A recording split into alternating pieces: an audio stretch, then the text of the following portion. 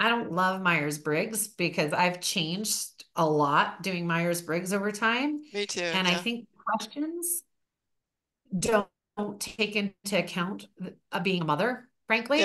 Hmm. And because I answer my questions now very differently, because there are humans in my life that I will do anything for, Right. anything. And they Yeah. Now, light up my how life and many they fill my kids do you bucket. have?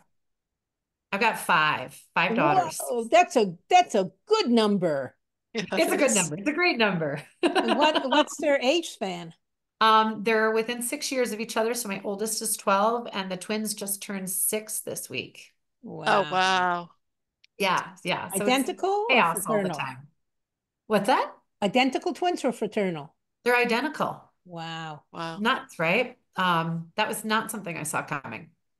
So that was my biggest surprise in life, without a doubt. Biggest surprise. Wow. But yeah, so I mean, when I take Myers-Briggs and answer those questions with those humans in my life, I'm totally different on the chart. If I answer all those questions with a work lens, I land in a different spot, right? And so I think, Absolutely. yeah, I don't think that they've nailed that ability to flex with the fact that we live in different environments. And I think Yeah. women as primary caregivers in many instances live in those split worlds more often. Yes. So Yes. those models don't fit us as well. I mean, the simple way to remedy that would just be to take every model assessment that you're doing and go through it twice. Do this for work, now do it at home. That'd And be a really even, fun experiment just to see yeah, how stark a difference they were, how different they are. yeah. And So, it would be so interesting to what see it. is the Myers-Briggs that you think is most accurate I for can't you? remember the letters, but I know it's called the Commander. Whatever one the Commander is, Oh, the commander. that's Yeah. the one I get the most often. Well, you're certainly extroverted. There's no doubt. I'm not the commander. I know that.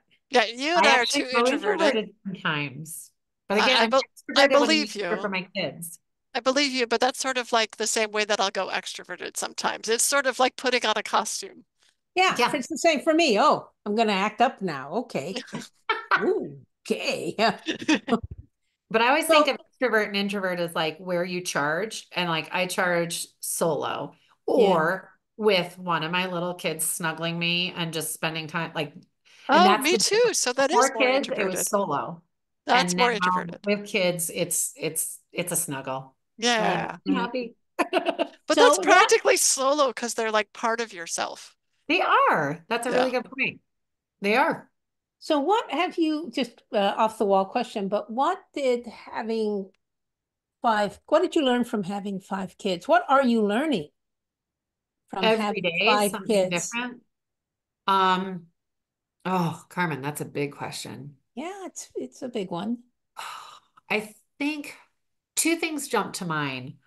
One thing, I just saw people differently after having them. Like I saw more humanity, seeing people as somebody's kids, seeing Right. somebody as somebody's mother. Um, it just changed how I saw the people in the world. Yeah.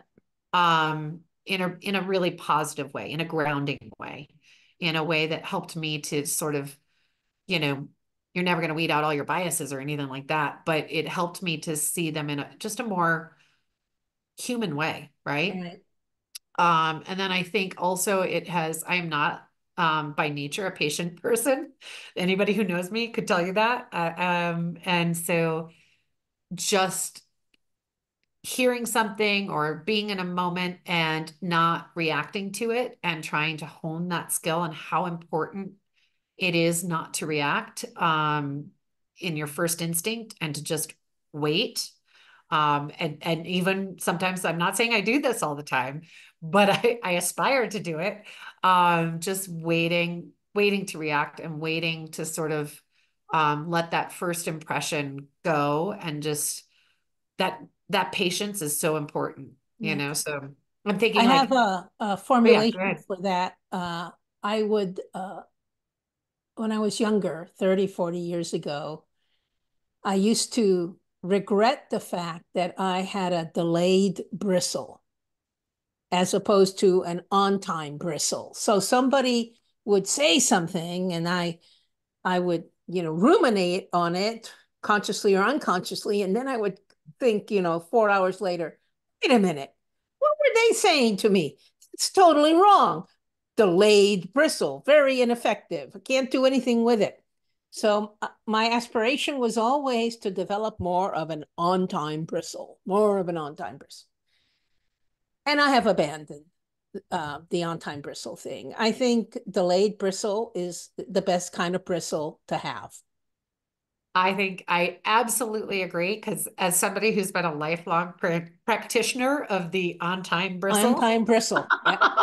it is not the best way to handle any situation, work or otherwise. Yep. But I think there might be a third option, which Oh, is okay. the delayed, what's like a relaxed bristle? I'm thinking Well, about my dog's hair when it's it's stands a down. not bristle. It's Like the observing. non-bristle is if Yeah. you wait even longer that you're not bristling anymore. Yeah. That's Oh, so the the minute. bristle never even manifests. Right. So Because well, there's nothing to be afraid of because you realize it was just someone's like, it was just like a yeah. little burp or something. The bristle never even manifesting is like the fourth level. That's like the elevated, like I hope I get there by the time I'm 80.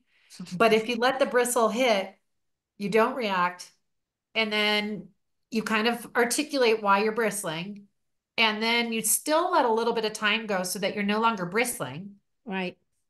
and then you broach it. I Yes. think Right. that's the Yeah. sweet spot. The ideal is never bristle, but I Right. gotta tell Yeah. you, I don't know. I'll talk to my future self, Julia, but I don't know if I could get there in this lifetime.